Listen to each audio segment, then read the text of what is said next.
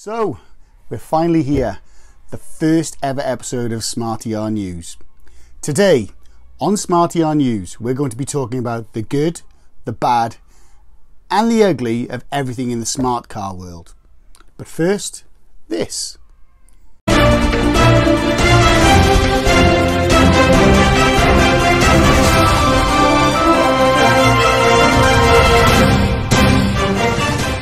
So, thanks very much for joining me. If this is your first visit to my YouTube channel, welcome.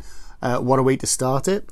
A quick overview of why this is here and why this exists. So, we've had smart cars in the family for about 5 years now. We've had two, a diesel Smart for 2 coupe and a petrol Smart for 2 coupe. If you have a little look in the video section that we have on Smart E.R YouTube channel, you'll see lots of simple hints and tips for things that I couldn't find on the web to be able to do. Things like oil changes, air filter changes, where do I find this, how do I do that?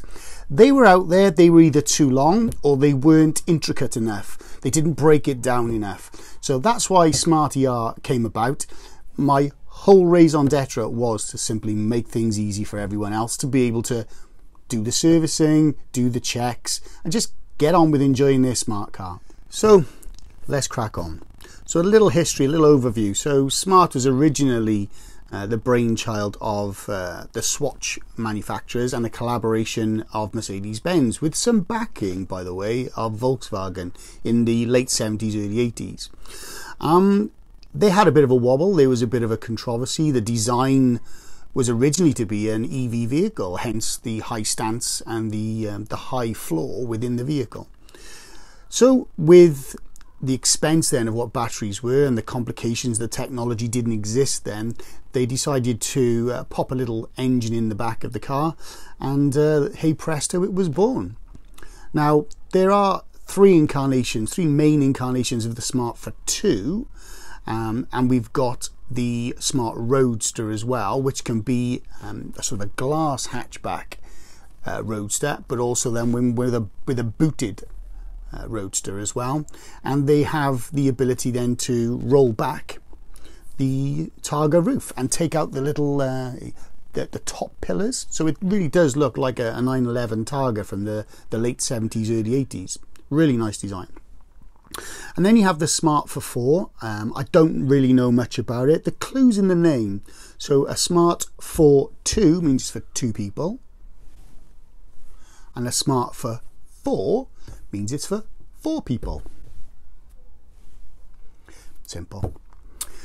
So in the noughties, then they started to be able to design more capable engineering methods of developing batteries to allow the Smart's origin to become viable.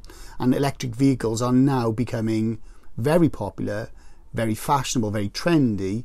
And the Smart EV, which is the latest version of the new Smart for 2, is pretty damn good and very, very usable. So with a smart car, a decent backing of a bigger automotive company, a great design company, it took off and it became very fashionable, and it quickly took off around the world. Some people were a little, I think, intimidated, which is ironic because it's only a small car, by the potential this vehicle had. I think it scared some manufacturers because although it wasn't cheap for a small car, it was going to be cheaper and it was going to be more accessible. And the petrol companies would have to actually take note and start making vehicles more efficient, and maybe even start worrying a bit more about this electric car phenomenon. What I've noticed, and it's only relatively lately, is when I joined Instagram to try and help promote the channel, there's quite a few of amazing, really dedicated smart clubs out there.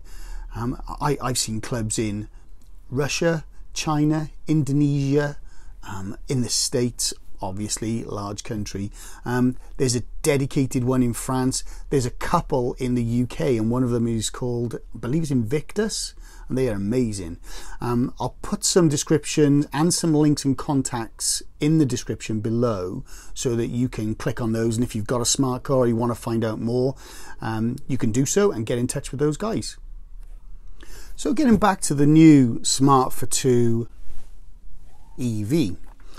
Now, again, I'll put a link in the description below to a lot more detailed videos in this particular vehicle. What I really love about this,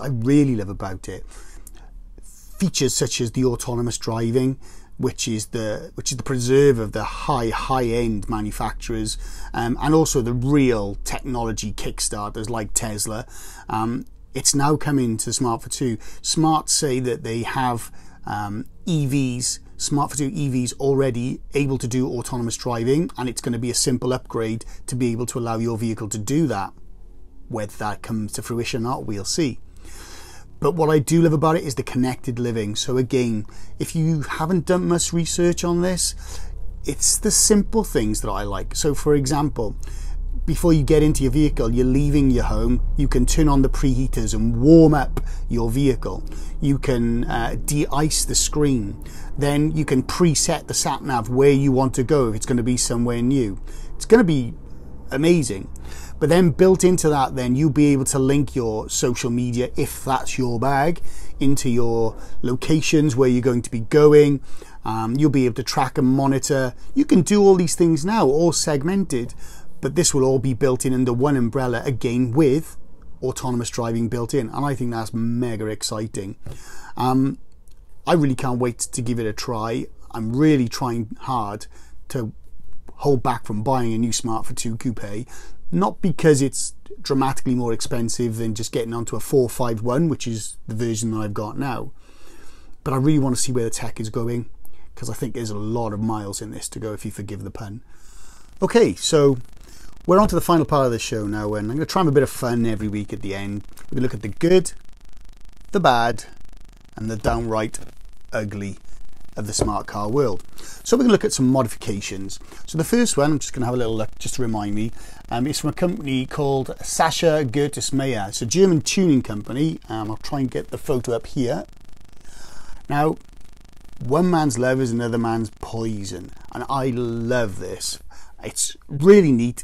6 axles and a trailer, and I remember, I think they call it the Smart Move, which I think is quite clever. But again, I'll put all the links to all the photographs and any material to these vehicles that we look at in a moment in the description below.